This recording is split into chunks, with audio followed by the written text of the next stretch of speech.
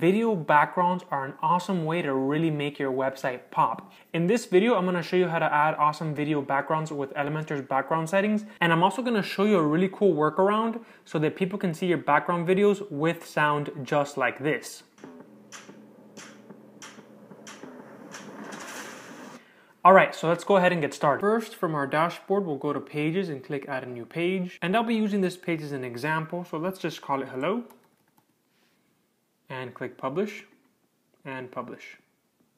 Next, we'll click Edit with Elementor. So let's add a new section where we want to have the video background. So we'll click plus, and just choose one section. The first thing I like to do is setting the height of the section. So I go to Height, and I set minimum height, and let's do about 550 pixels. There you go. Now we can go to Style, and here are different background options like Classic, that is just a color or a picture, but we want to do a video, so we're going to choose here where it says Video. And by default, we have the option to add a video link. So we can go to youtube.com and find a video. And here we have a really cool video from GoPro, so we can copy this URL and paste it in here. And we see the video is automatically in the background. And we can skip the first 5 seconds where the GoPro logo is. So here where it says start time, let's just put 5 seconds. That will automatically make the video start where the video actually starts. And we can even set an end time if you don't want to play like the whole video, just like a specific section. So let's just set the end time to 30 seconds. So it just plays that part of the video. Here where it says play once, we can leave that off because I want the video to keep playing. And if you want the video to play on mobile, we can turn this on. That way the video will also work on mobile devices. Sometimes people might have a slow connection, so we can set up a fallback image. Basically, if the video can't load because you have a slow connection, it'll put an image instead. So we can just click here to choose an image. And we can upload an image or choose one from our website. And click Insert. So if for any reason the video can't load, it'll show a picture instead. Next, we can add the content in here as well. So we can go back to Elementor here to all our elements, and we can drag and drop in content right here. And while we're editing it, it's going to show the picture background, but that's okay. It'll show the video once it's live. And we can change the color here in style and the typography as well. And let's just write hello. And let's add a button just to have stuff to show here. And we'll just say start here. And this can go to the contact page, for example. Okay, so let's click Update to save our changes and click Preview. We can close out of this tab right here. And we can see now we have a video background, but it doesn't have sound. And that's just because most of the time you might not want the video to play sound automatically. Like if somebody opens the website like at school or at work, you might not need it to. You might not want it to have sound, but what if you do want it to have sound? Well, by default, Elementor doesn't have that option, but I'm going to show you a quick workaround to get a video to play with sound. All right, so let's go back to Elementor. If you need your video to play with sound, this is the way you're going to do it. I'm going to leave this one up here just so you guys can compare and contrast. But you would add a new section, and you'd choose the video element. So let's search for the video element. All right, there it is. Let's add in the video, and let's plug in our YouTube link. You can also add a video from Vimeo, Dailymotion, or self-hosted is from your own computer. So if you choose this one, you can actually choose a file from your computer. You can also use a file from your computer for this video. All you have to do is copy the link URL and put that instead of the YouTube URL. So let's just I'm just going to use the YouTube video for one because that one has sound. So here's the YouTube video right there. Now the first thing that I like to do is remove this white border that it has by default. So we're going to click right here on the section. And here where it says column gap, we're going to put no gap. That's going to get rid of that border and bring everything to the edge. Now let's click on the video again. And let's have it automatically play so that the video just starts, kind of like our background would. You want it to play on mobile as well. Mute, we're going to leave it as no so that the video has sound. You can have loop if you want the video to play over and over again with sound, but it might be a little bit of annoying if people are trying to like read your website or something. If it's just an intro video that they watch and then they go to the rest of the website, you might not want it to loop. So I'm going to leave that off. All right, modest branding. Let me turn this on. I think this removes some of the logos and stuff. Let me see. Not that much, but that's okay. Whatever. All right, so also let's skip that intro. So let's do 5 seconds here and 30 seconds here to skip the intro. Okay, so let's see how that looks. All right, so there we have our background video. Now we need to get content like a title and stuff like this on top of this video element. How do we do that? So it's super easy. We're gonna add in another section here. And then here we're gonna add in all of our elements the same way we would. And then I'm gonna show you how to put it on top of the video. So let's add in a title here. And let's add in, maybe you wanna have a subheading right here. And maybe you wanna have a button. Now this is the thing, if your video is coming from YouTube, it's going to have like the YouTube end results. So you might want to consider using Vimeo or using your own video. So keep that in mind. But once you get the video, you can get it to put in the background, and this is how you put the stuff on top of it. So let's just say here, hello again. And I'm gonna make it red just so that you guys can see it, because if I make it white, you know, it's gonna blend into the background. So let's just make it red. Here we go, red, and let's make it a little bit bigger, and then let's just write another subheading here.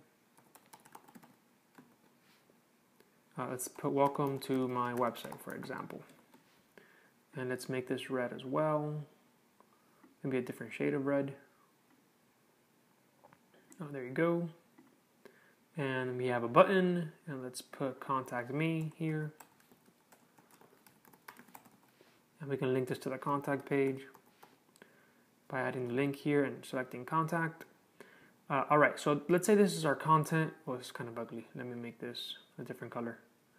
Let's do it black. Okay, cool. So let's say this is our content for our video. I'm going to go back to the video and I'm going to turn the loop on just so that it doesn't stay stuck with this grid. If you're using a YouTube video, maybe turn the loop on so that it doesn't show that. All right, so the loop is on. Now we need to move this text on top of this video element. So the first thing we need to do is tell Elementor that this text is at a higher level, like it's more forward than this video that will be in the background. So to do that, let's click on this section. Let's go to advanced. And here where it says Z index, this is what tells Elementor what's on top and what's on the bottom, like which element is forward and which element is sent back. So we can set a value here. It can be any value you want as long as the value we sent for this one is higher. So let's set a value of 98, for example. It can be any number, but I'm going to choose 98. And then for this section here, we're going to click right here, go to advanced, and for the Z index, we're going to set it to 99. So that's pretty much letting Elementor know that this is higher up than this, and that this text should be above this video. So now we have to actually move the text up here.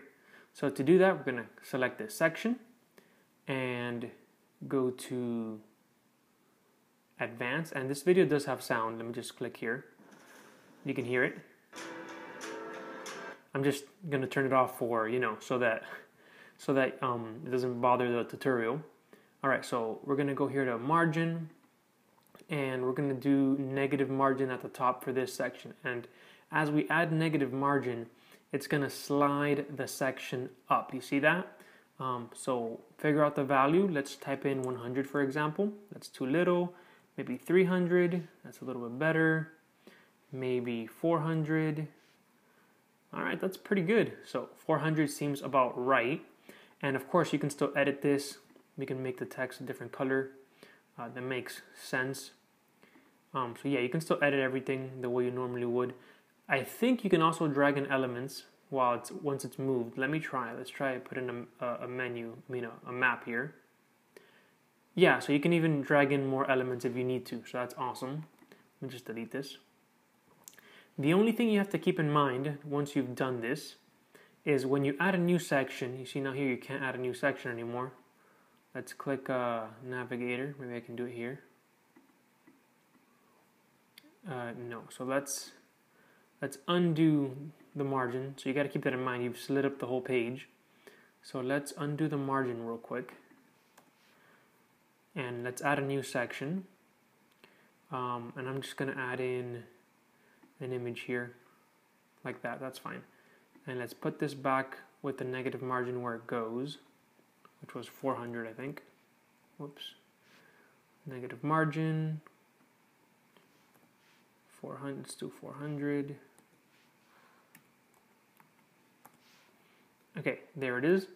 But now everything's slid up. So you want to have another section under it to keep this like this. And then this section that is under it, you kind of have to adjust it so that it doesn't slide on top of the other. So I'm gonna edit this section with the navigator because I need to be able to reach that element, which I can't. So I'm gonna right click and go into the navigator, and I'm gonna find the section, which is this last one here, and I'm gonna go to advanced, and now here where it says margin, I need to add margin on top of here, basically to push this back down so that it's visible. So maybe the same 400 probably, or maybe 200. 100, 150 maybe, just a little more. Okay, 190. All right, so now you see now this is editable again, and I can my stuff didn't get lost here. So now I have the video element here, the text on top of it. These are two overlaid elements, and by adding this additional margin here, I can keep working on the rest of my website as I would. So let me just delete this picture here. I can drag in text and add a column and add in any other thing that I need to add to the website as I normally would. I just have to add that extra margin. And the videos here, it works. It has sound. And here is the other video. Let me update this and show you how it looks on the website. So let's come right here and refresh. It's going to refresh. So here is one video and here's the other video. But it is not full width. That's not good. Let's try to make it full width. Let's go back here. And let's go here to the section options, layout. And let's do full width. And update. And let's see if that made it full width. And we're going to refresh. Okay, so here we have option 1 with the default video setting. And here we have option 2 with the video element and the text overlaid. And with this option, you can have the sound option. So if I hover over here, we can get the regular YouTube control, so I can turn on the sound. So if you need your background to have sound, that's how you can do it. Please remember to like this video so more people can find it, and to subscribe for more videos just like this. Thank you guys so much for watching. Have a great day. Bye-bye.